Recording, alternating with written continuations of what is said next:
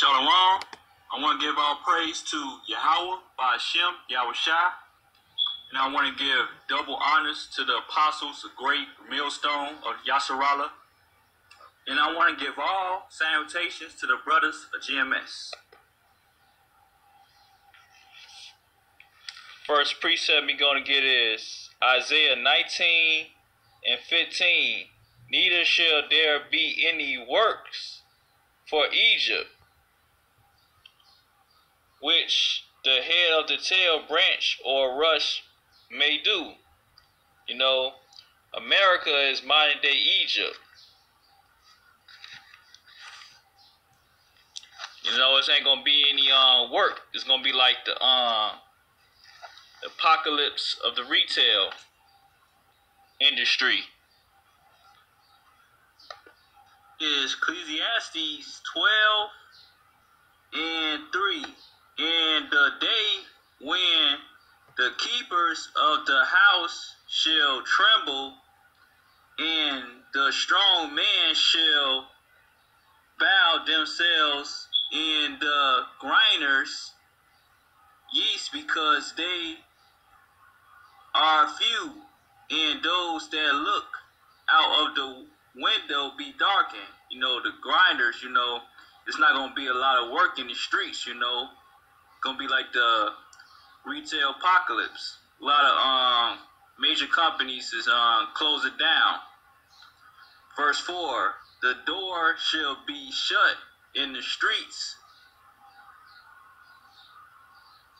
when the sound of the grinder is low, and he shall rise up at the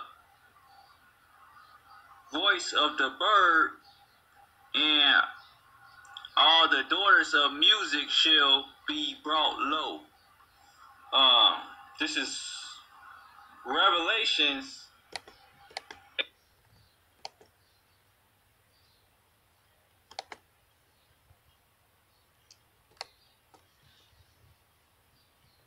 This is the bonus video right here.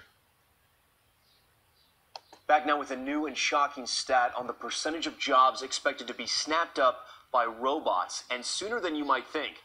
Here's ABC's Stephanie Ramos. Tonight, Amazon embracing the robot revolution.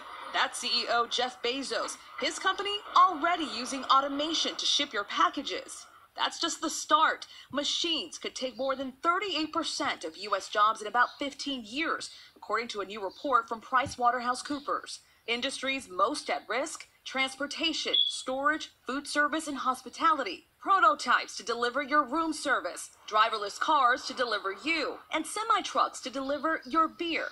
All of it in the works.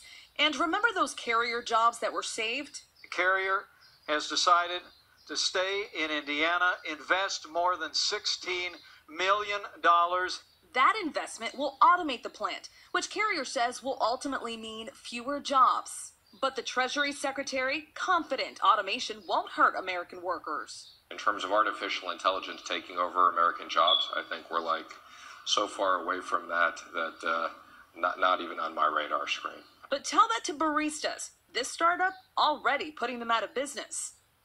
As for jobs least likely to be replaced by robots, ones that require high-level thinking skills like teachers and some healthcare professionals. Tom? Stephanie Ramos for us tonight. Stephanie, thank you.